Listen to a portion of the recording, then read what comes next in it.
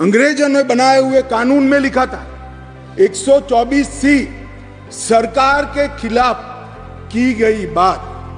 BNS धारा 152 जो इसकी जगह आई है, भारत की संप्रभुता, एकता और अखंडता को तोड़ने वालों पर इस धारा का उपयोग है। वहां सरकार शब्द प्रयोग है, यहां देश है, भारत शब्द प्रयोग है। IPC में आसन या प्रयोजन की बात नहीं की थी। किस उद्देश्य से आप बोलते हैं, किस उद्देश्य से करते हैं, इसकी बात ही नहीं की। करना ही काफी है। हमने इसमें देशद्रोह की डेफिनेशन में आशय की बात करी है। उसका उद्देश्य क्या है, उसका आशय क्या है, इसका महत्व है। अगर उद्देश्य देशद्रोह का है तो इसको कठोर से कठोर दंड मिलना चाहिए। ISRO, in collaboration with the Indian Air Force, selected the crew from a pool of talented test pilots. These pilots underwent a battery of clinical, aeromedical and psychological tests. Finally, the National Crew Selection Board recommended 4 test pilots from the Indian Air Force for the Gangayan crew training program. The selected crew members were trained at the Gagarin Cosmonaut Training Center, Russia, for a period of about 13 months. This training covered various aspects of a space mission, such as parabolic flights. They will also be assigned for ISRO NASA mission to the International Space Station, announced by the Honorable Prime Minister. This incredible feat will take Bharat to greater heights. Akasha Bhavantam Pratikshate. Hello everyone, I am Kanchan and welcome to Apti Plus Academy for Civil Services, a premier institution for preparing for civil services in India. Today I am here for a daily news and editorial analysis for 9th and 11th of March 2024, and this editorial analysis is going to be important for all 3 stages of UPSC, which are UPSC prelims, mains and interview process. And apart from UPSC exams, this editorial analysis is going to be important for all the government exams in India. So without further delay, let us begin the analysis. Recently, Bharatiya Sakshya Adhiniyam, a criminal law in India, was brought into effect by replacing the Indian Evidence Act. And in this context, this news becomes important for UPSC prelims perspective and also for the GS2 of UPSC mains. And under GS2, this topic caters to the syllabus, Indian judiciary, government policies and interventions. And in this topic, we are going to discuss about the Bharatiya Sakshya Adhiniyam. Then we'll discuss the 3 criminal laws that has been brought into effect in India recently. Then we'll discuss the PYQ that has been asked from the similar topic. So let us begin the analysis.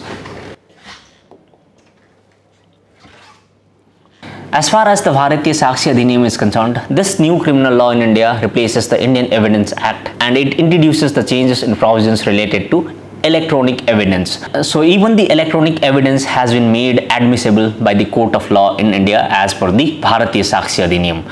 And this Bharatiya Sakshya Adhiniyam is part of the 3 criminal laws in India, which are Bharatiya Nyaya Sanhita, which replaces the Indian Penal Code. So this is important point. So Bharatiya Nyaya Sanhita, which is BNS, replaces the Indian Penal Code. Bharatiya Nagarik Suraksha Sanhita replaces this CRPC, and Bharatiya Sakshya Adhiniyam, which is the topic of discussion for today, replaces the Indian Evidence Act. So these are the 3 criminal laws that has been brought into effect in India recently, and these 3 criminal laws will be effective from July 1, 2024. So there will be no Indian Penal Code in India, there will be no CRPC in India, and there will be no Indian Evidence Act in India. Now there will be 3 criminal laws which are Bharatiya Nyaya Sanhita, Bharatiya Nagarik Suraksha Sanhita and the Bharatiya Sakshya Adhiniyam.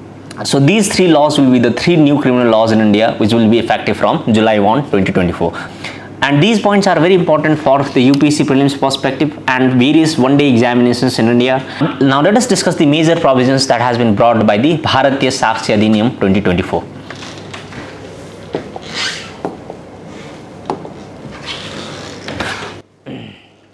In this Bharatiya Sakshya Adhiniyam 2023, various provisions from the Indian Evidence Acts has been retained and also the various changes has been incorporated. And so far as the provisions retained from the Indian Evidence Acts are concerned, a proven fact and the police confessions has been retained as an admissible evidence in the Bharatiya Sakshya Adhiniyam. And the proven fact is the fact which is considered by court as the true fact. That means if a court believes that some fact is true and it is admissible in the court, that fact will be called the proven fact. and any confessions which are made by individuals to the police officers or in the police custody will be called the police confessions, and the police confessions has also been retained as the admissible evidence in the Bharatiya Sakshya Adhiniyam 2023. So these were the provisions which have been retained from the Indian Evidence Act. And so far as the key changes incorporated in BSA 2023 is concerned, the definition of the documentary evidence has been changed, and even the electronic records or the oral evidence which can be given electronically can be considered as the documentary evidence. So this Bharatiya Sakshya Adhiniyam 2023 inculcates the electronic records as new type of evidence in the criminal law in India, and the electronic evidence which are given orally or in any form will be considered the primary evidence in this new criminal law. And this criminal law has also been synchronized with the Information Technology Act of 2000, because the Information Technology Act of 2000 contains various technical terms such as semiconductor memory, communication device, etc. So this criminal law has been made in sync with the Information Technology Act of 2000. So these are the important provisions of the Bharatiya Sakshya Adhiniyam 2023. Now let us discuss the other two criminal laws which have been brought into effect in India.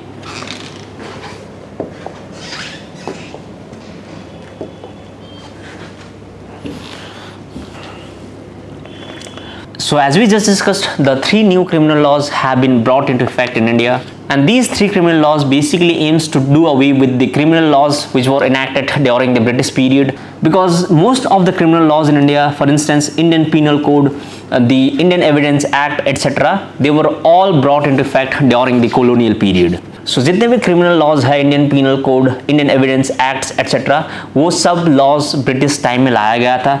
इसीलिए इन तीनों criminal laws को replace करने के लिए तीन नया criminal laws लाया जा रहा है. So basically to get over the colonial hangover in India, the three new criminal laws are being brought into effect. And talking about the second criminal law in India, which is called the Bharatiya Nyaya Sanhita 2023, and this Bharatiya Nyaya Sanhita replaces the Indian Penal Code of 1860. So 1860's IPC is being replaced by this law. The IPC, which was framed by the British, is Official Criminal Code of India that lists various crimes and punishments. So the IPC is basically the criminal law which is presently there in India, and this criminal law contains the various crimes and the punishments in India. So the various provisions of the crimes and punishments are contained in the Indian Penal Code, and this IPC is being replaced by the Bharatiya Nyaya Sanhita of 2023. And talking about the key takeaways of the Bharatiya Nyaya Sanhita 2023, the sedition has been deleted from this provision. So this is very important. The sedition, which is to go against the government or which is to say something against the government, has been done away with this new criminal law. But another provision which penalizes the secessionism, separatism, rebellion, acts against sovereignty, unity and integrity of India has been brought into effect. यहाँ पे sedition को remove करके कुछ नया provisions डाला गया है. And so far as the second change that has been brought by the Bharatiya Nyaya Sanhita 2023 is concerned, this new criminal law provides for the death penalty for the gang rape of the minors and also for the mob lynching. India में आप recently देखे होंगे कि बहुत सारा mob lynching का cases आ रहा है, gang rapes against the minors का cases आ रहा है, and in this criminal law the death penalty has been provided for these type of crimes against the minors and also for the mob lynching. So these points are very important. And talking about the third provisions, community service has been introduced as one of the punishments for the first time. So the community service has been included as one of the punishments in the criminal law, and in community service punishments the criminals are made to provide the community service instead of the imprisonment. So basically यहाँ पर criminals को किया नहीं जाता है, लेकिन उनको community service करने के लिए बुलाया जाता है. So people who commits the petty crimes will be called for the community service, and this community service punishment is only provided for the petty crimes and the crimes such as defamation. So only for the petty crimes or the small or the minor crimes the community service punishments has been provided. So ये जो community service punishments है ये छोटे छोटे crimes के लिए ही provide किया गया है in this criminal law.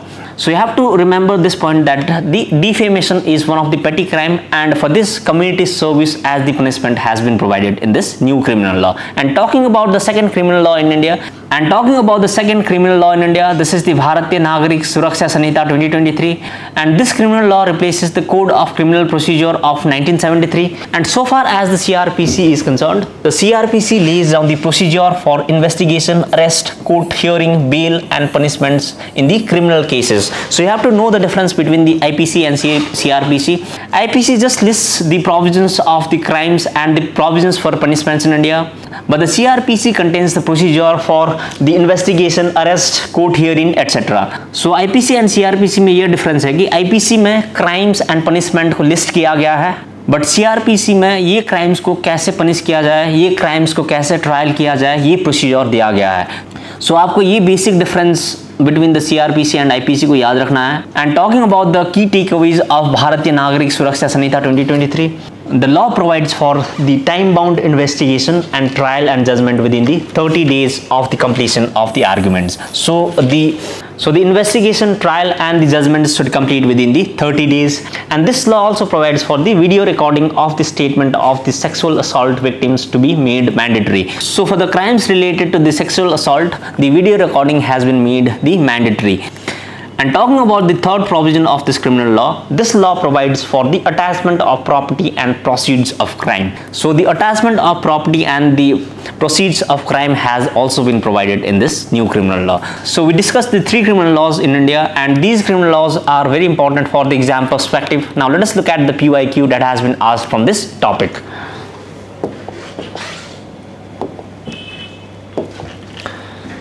UPSC in 2021 asked this question related to the criminal justice system and the reforms needed in the criminal justice system in India. And the question was, comprehensive reforms are needed in the criminal justice system to ensure the effective enforcement of law, uphold accountability, have a well-trained workforce and the speedy disposal of the cases. Comment.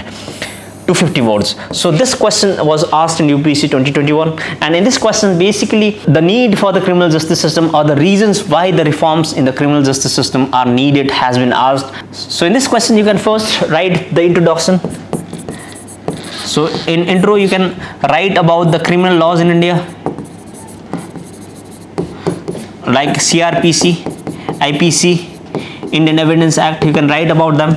Then in body write the reasons why the reforms in criminal system in India are needed. For instance, new type of crimes are emerging, for instance mob lynching, social media crimes, etc. New types of evidence are also coming, for instance the electronic evidence, we talked about it. So electronic evidence has to be made the admissible in the court of law. You can also write the criminal laws which are there in India were made during the British period. So the colonial hangover is there. So you can write about these points. And you can also write about the rising pending cases in Supreme Court of India and High Courts, rising cases of pending cases. So there are huge number of pending cases in Supreme Court and High Court. So you can write these reasons as the need for the criminal justice reform in India. And in the second para you can write the way ahead. So in the way ahead you can write how the criminal justice system should be improved in India. And lastly you can conclude by writing the recent changes that has been brought in the criminal justice system in India. So this is how you can approach this question in the UPSC. Now let us move into another topic of discussion for today.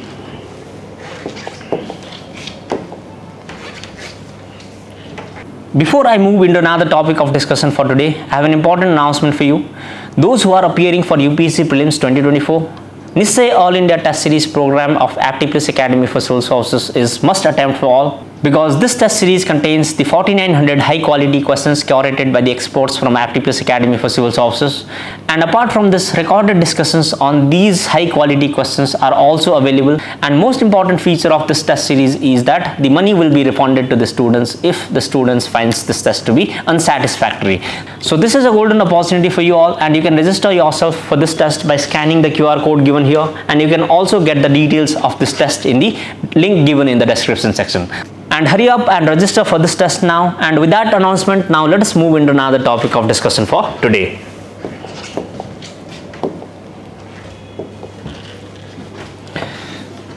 Recently, the Prime Minister Narendra Modi revealed the name of 4 astronauts during his visit to the Vikramaditya Space Research Center in Sriharikota, and in this context, this news becomes important for UPSC prelims perspective and also for the GS paper 3.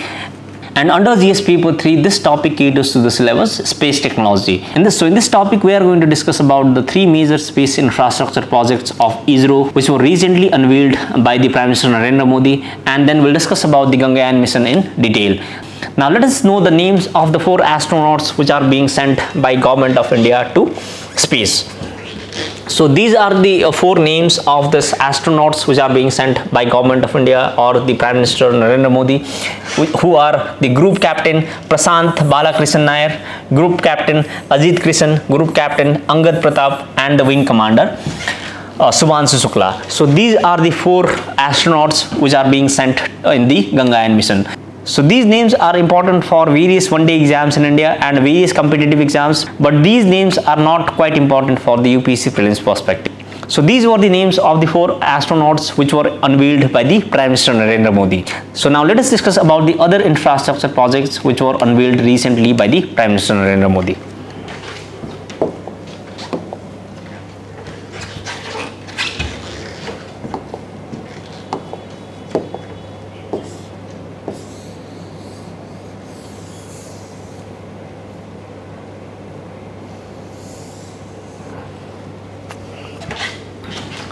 So apart from unveiling the names of the 4 astronauts, Prime Minister Narendra Modi also inaugurated 3 infrastructure projects. The first one is PSLV Integration Facility, which is PIF, and this boosts the frequency of the PSLV launch, which are the polar satellite launch vehicles, from 6 to 15 per year. So with this integration facility of the ISRO, the PSLV satellite launch would be increased from 6 to 15. So this is a very important initiative, and this facility also caters to launches of small satellite launch vehicles, which are SSLV, and other small launch vehicles designed by the private space companies. So the small satellite launch vehicles would also be supported by this PSLV integration facility. And as an aspirant, you must know the difference between the PSLV and SSLV. The PSLV is the 4-stage launch vehicle used for launching satellites in geosynchronous and geostationary orbits, but the SSLV is the 3-stage launch vehicle, and SSLV is used for launching satellites in low Earth orbit at low cost. So basically the PSLV is the 4-stage vehicle and the SSLV is the 3-stage launch vehicles, and the PSLV is used for launching the satellites in geosynchronous and the geostationary orbits, and the SSLV is used for launching the satellites in the low Earth orbit. So you must know about these difference between the PSLV and SSLV. And the second facility that was inaugurated by PM Modi is the semi-cryogenic integrated engine and stage test facility. So this facility is aimed to enable the development of semi-cryogenic engines and the stages, which will increase the payload capability of present launch vehicles. So to develop the semi-cryogenic engines and the stages, this semi-cryogenic integrated engine and test facility has been inaugurated, and this facility is equipped with the oxygen and kerosene supply system to test the engines up to 200 tons of the thrust.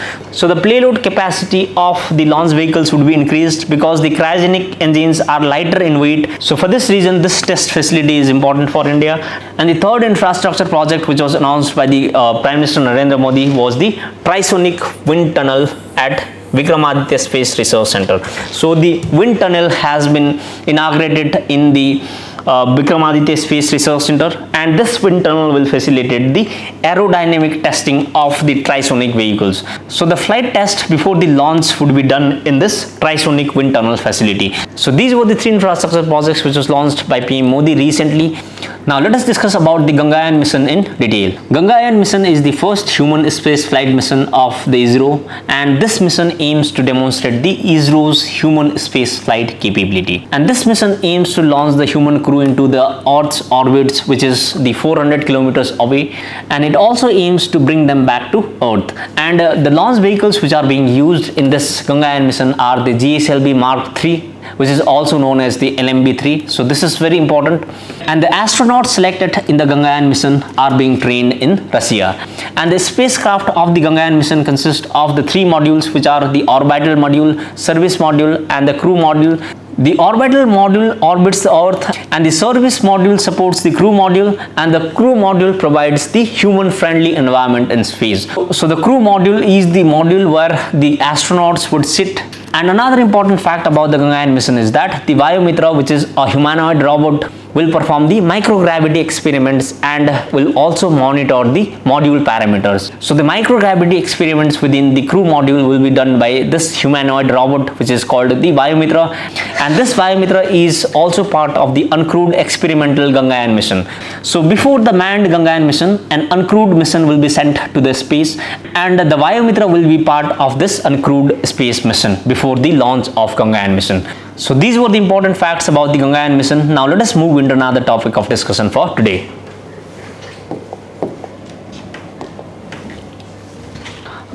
Recently, the World Economic Forum's Center for Fourth Industrial Revolution Center has been established in Hyderabad, and in this context, this news becomes important for UPSC prelims perspective and also for the GS paper 3 of UPSC means.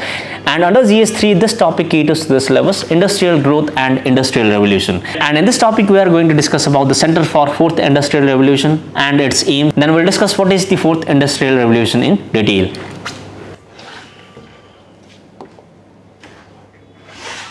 So as we just discussed, the World Economic Forum's Center for Fourth Industrial Revolution, which is also called the C4IR, was inaugurated during the BioAsia 2024 summit, which was held in Hyderabad. And so far as the aims of this Fourth Industrial Revolution Center is concerned, it aims to create 10,000 jobs opportunities in the health tech sector. And this center also aims to support the emerging companies and also aims to generate the novel ideas. And its focus areas includes the real world evidences, healthcare analytics and the informatics. And under this initiative, the initiatives like the clinical registry, the innovation sandbox and the data analytics labs are also underway.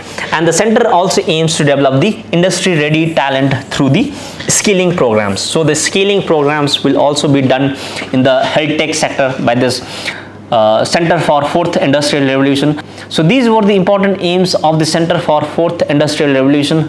Now let us understand what is the Fourth Industrial Revolution.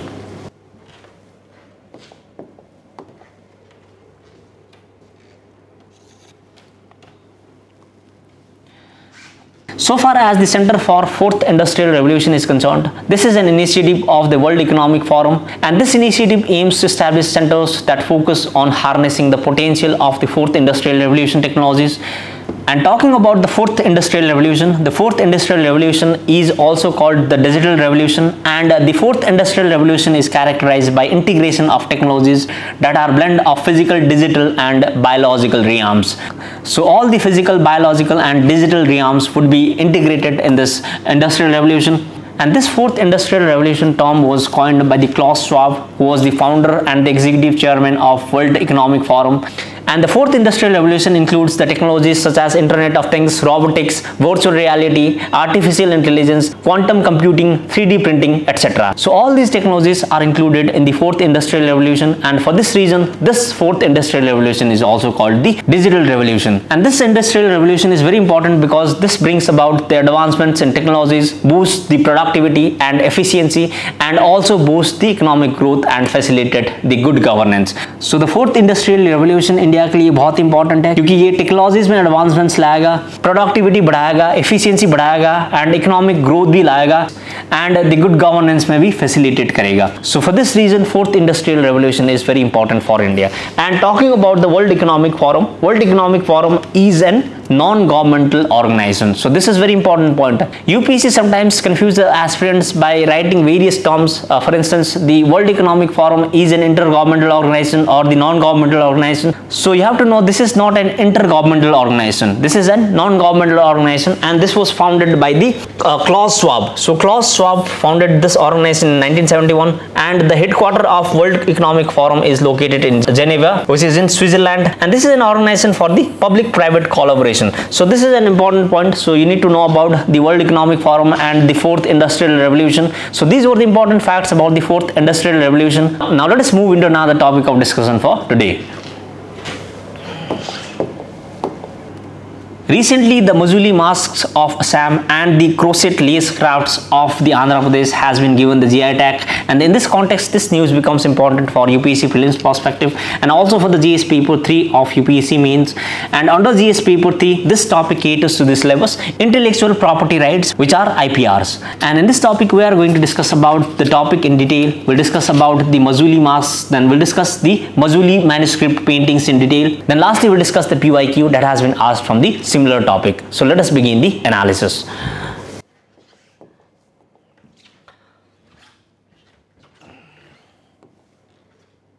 The traditional crochet lace craft of the Andhra Pradesh has received the GI tag, and this announcement of GI tag is important because the crochet lace craft of Andhra Pradesh is facing the competition from the machine-made lace craft from China. So for this reason, this crochet lace craft is important. So you need to know about the crochet lace craft and where it belongs to.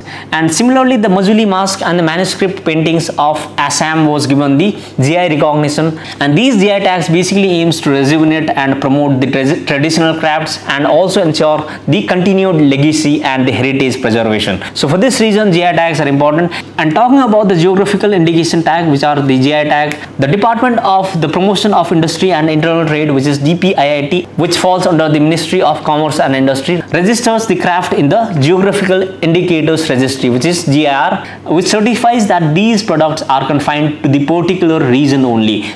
So basically, the GI tag ensures that the particular product belongs to the particular region only. So these were the news in details. Now let us discuss about the Majuli mask in detail.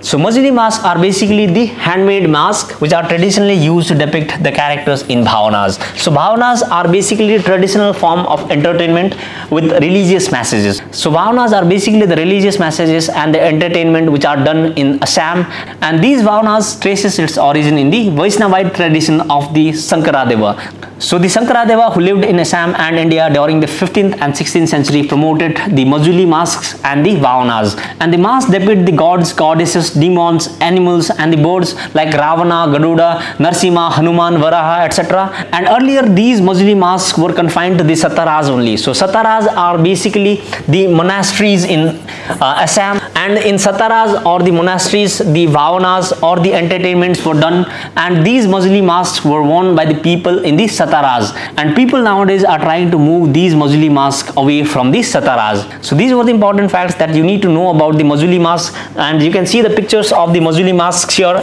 and the different characters which are being portrayed in the Majuli mask. So these were the important facts about the Majuli mask. Now let us understand about the Majuli manuscripts in detail.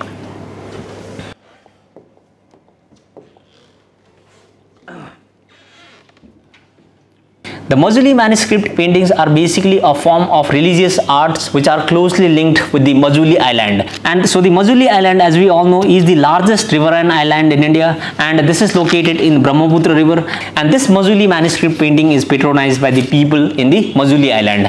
And this Majuli manuscript painting traces its origin in the Sankaradeva itself, and this art form's origin is also attributed to the Simanta Sankaradev, and this art form depicts the characters of Bhagavad Purana in Assamese.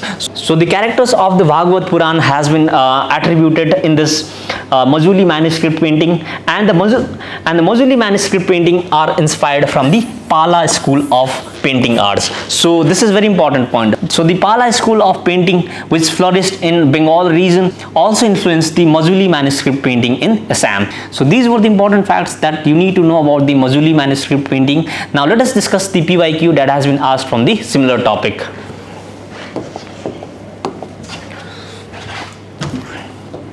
UPSC in 2015 asked this question related to the GI tag in India, and the question was, which of the following has or have been accorded the GI indication status? Option 1 is Banaras brocades and saris. Option 2 is Rajasthan dal bati churma. Option 3 is Tirupati Laddu. Select the correct answers using the given code below. So you need to know about the list of the items which have been included in the GI tag recently. So you also need to know which products are included in the GI tag status. So for this reason, GI tag topic is important. So this type of question is asked in UPSC, and comment the answer of this question in the comment section. And this was also the last topic of discussion for today. And today as well, I have come up with an important quote of the day for you. Now let us look at the quote that I have got for you.